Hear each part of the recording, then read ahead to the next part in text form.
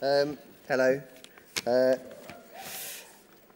First of all, thank you to all the people in hats who have decided to give us this doctorate, which we don't deserve. I definitely don't deserve it, but I thought if Tim was getting it, you know, fuck it.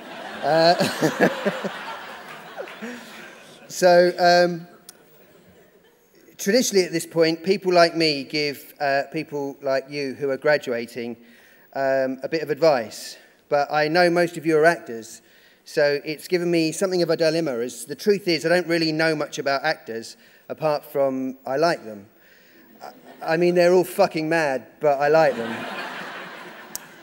The only thing I really know about is writing, but actually we have a long tradition in this country of actors going on to be playwrights, so much so that I often think it's the best training for a playwright is not a writing course, but an acting course. And I know that some of you will write plays. Some of you may already be writing plays, and some of those plays will be great. So when I look out here now, all I really see is a room full of threats.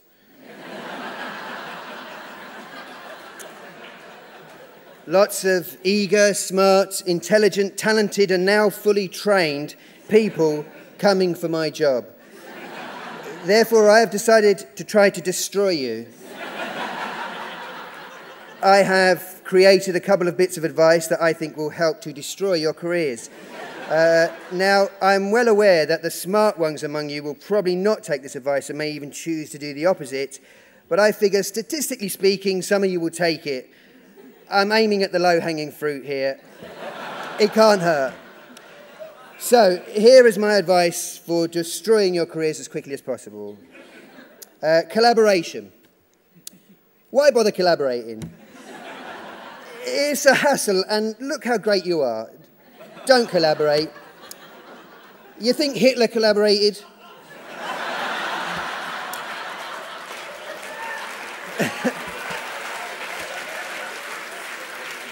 Look, I'm not saying he was a great guy, but he got things done. If you collaborate, you get other people coming in, bringing in their ideas, which may be great, which may be fantastic, which may elevate your own ideas into something bigger than they could ever possibly be, and then it becomes a whole thing. The best way to destroy your careers is to never find a way to be a collaborative individual. Don't collaborate. You're smarter than them. Believe me, I wouldn't lie. Compromising. When I started out, someone once said to me, if you compromise now, you'll compromise all the way through your career. It was brilliant advice, which is why I think you should not take it. You see, it's tempting to believe that when you start out, you have to make compromises artistically, and then when you get further in, you're free to do what you believe in. But if you start out not caring about what you're doing, you'll probably always be a bit like that. It's a long and difficult road that you're about to set out on, but the true reward is doing something you love. The quickest way to destroy your career is to forget that. So my advice is forget that. Oh, and it's really important to understand the difference between collaborating and compromising, but I'm not going to give you any help there. Why should I? Finding your voice. This is one that is specifically aimed at writing, so I was going to get rid of it. But then I thought it kind of has a parallel in life, so I'm going to keep it in. Maybe it'll help destroy you just a little. It can't help. Writers are often told, find your voice, people say. Now, in my opinion, this is a brilliant piece of advice for anyone really wanting to destroy their careers. There is no better route to bad art than to sit around thinking, who am I for the next 5 years? The answer to the question, who am I, is you're you. And it is much easier and more honest to be you and see if people like that than spend a life being something you're not. We're all tempted to be something we're not. We are tempted to do that because we're scared of what we are.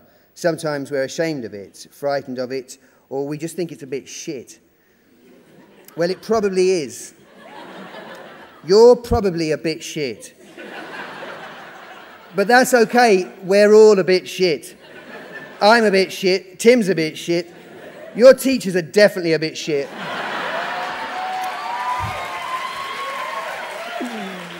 And as for your families, no, let's not get into families. But trying to be someone else means you'll never learn to embrace your bitch-shittedness. And that is fine by me, because it is just that kind of psychological mindfuckery that will screw you up and keep you well away from taking my work from me.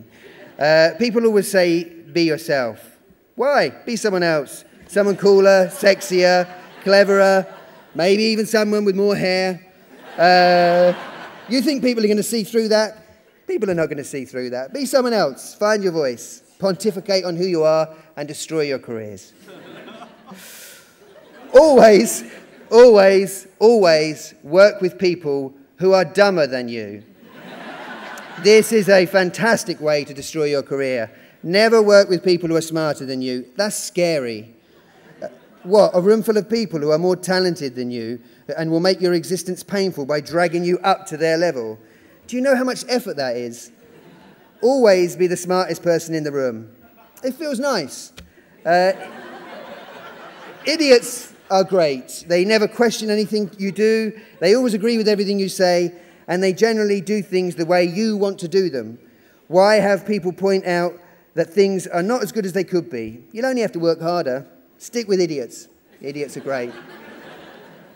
And lastly, advice.